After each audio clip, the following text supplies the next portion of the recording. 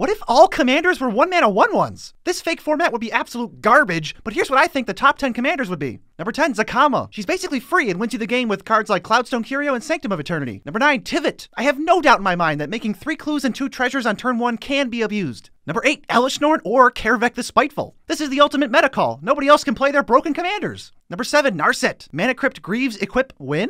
Number 6, Tulane. Shove every free creature in this deck and combo kill super early. Number 5, Maelstrom Wanderer. Comes with 2 guaranteed 0 drops like Mana Crypt, Ancestral Vision, or Wheel of Fate. Number 4, pretty much any Eldrazi. Pick your favorite way to annihilate everyone's lands. I like Ceaseless Hunger best. Number 3, Crick. What if Crick just costs 2 life? Get your Doomsdays and your cantrips ready. Number 2, Jin-Gitaxias. If nobody answers this literally on the first turn, you just win. And number 1, Joyra, Weatherlight Captain. This deck filled with at least 55 free cantrips and multiple Hurkyl's Recall effects might just win on the first turn every time. Ban Joyra in this fake format.